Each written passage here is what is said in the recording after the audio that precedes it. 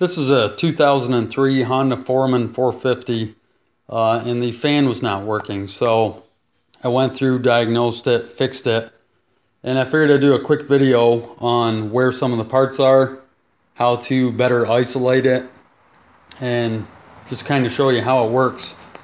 One thing, I did set this up so that I can actually show you how the system should work if everything is working properly. I've rigged it up with a little sensor and all this stuff, and I'll show you that in a second. But just so you know, the fan control module is underneath the left front fender. It's kind of in the center actually, but it's in a rubber boot. It's pretty easy to get to. You pop it out, and that is the fan control module. But that's not the first thing I would go to. I'm just kind of showing you where it is. But over here on the back right fender, the back rear right fender, I should say, whatever, there is a connector, whoops, right here, and that goes to the temp sensor. What I did was I had two jumpers connected to this so that I could show you a couple of differences. But so this wire right here connects down to the male side of it. It's kind of tucked in there a little bit. It's not that hard to get to. But that wire right there is basically acting as a jumper from this connector down to the temp sensor, which is located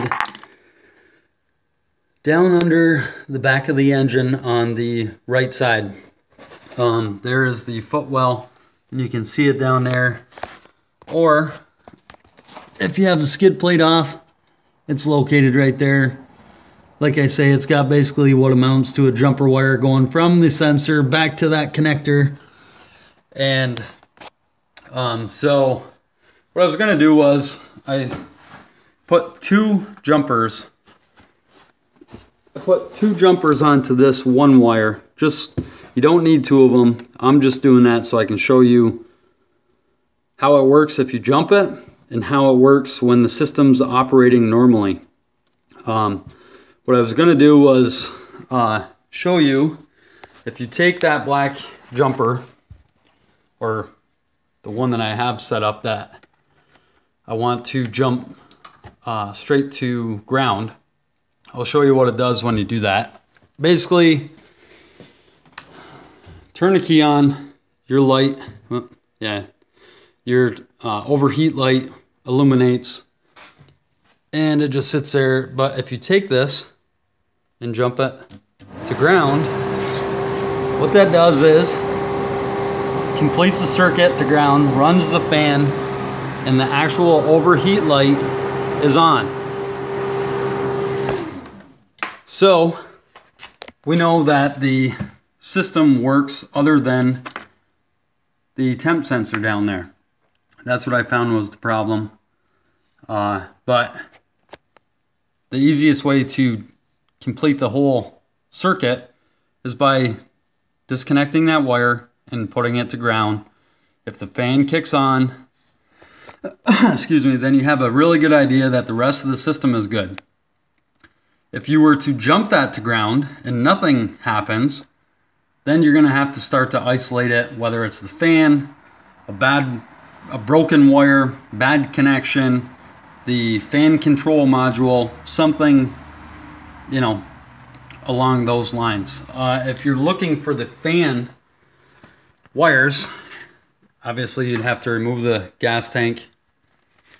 And underneath this little flap is your two wires, a blue and a green. That side drops straight down to the fan right here. And if you were to take a battery with two little jumper wires, you could put power straight to the side that goes to the fan and test that. It's pretty simple. If the fan kicks on, well, you know, your problem is elsewhere, whether it's the temp sensor, the fan control module, broken wire, you know, something else. But what I was going to do was show you how the system should work when it's not broken, when it's normal, basically. And what we have here is an actual temp sensor.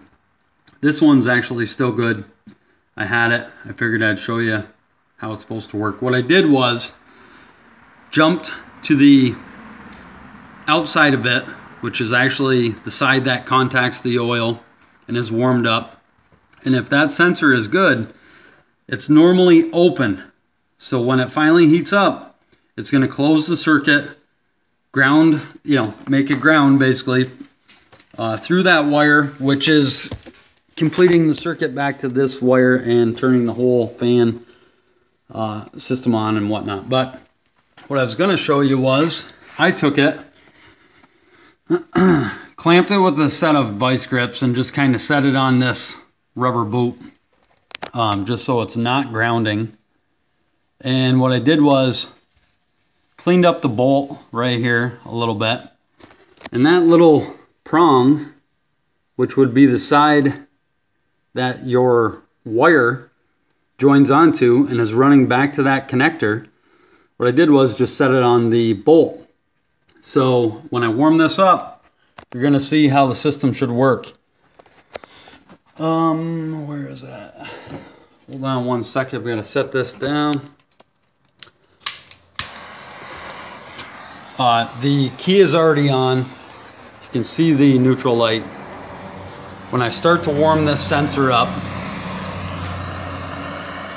which I know it's better if it's in oil, but guess what? That's not easy to do. So, as I warm this up, the fan's going to kick on.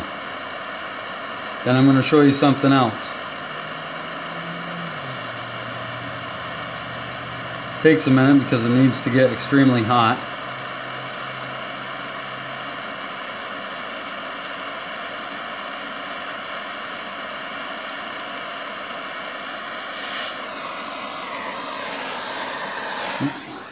Hold on a sec. Oop. Yeah, I just had to move it and make a better ground because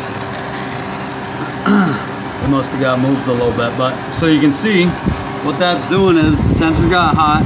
It's grounding internally through that little prong back to ground, running the fan circuit. You can see the fans running. You can hear it. We're gonna wait until that cools off. Just so you know, the overheat light is not on. Oh, there it goes. You can hear the fan just went off. I'm going to show you something now.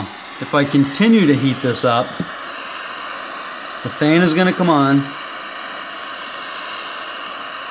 This is kind of hard to do by yourself. There's the fan. Fan is on. And the overheat light is off. So what I'm going to do is I've got the flame on the sensor right now, and I'm going to keep warming it up until the overheat light comes on. I know there's been some, there it is. I know there's been some confusion on whether or not that should be on. As soon as the fan comes on, it should not. So what I'm going to do is shut the heat off. Oh, there goes the overheat light went off. The fan is still running.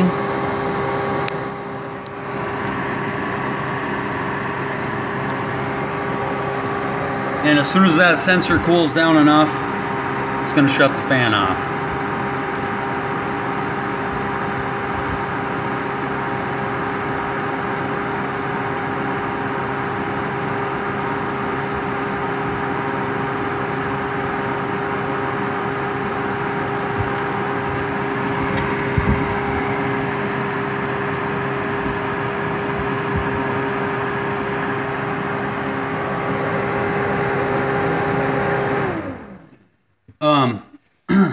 If you're trying to diagnose this, obviously you don't need one of these sensors connected the way I have it. I only did this to show you how the system should operate.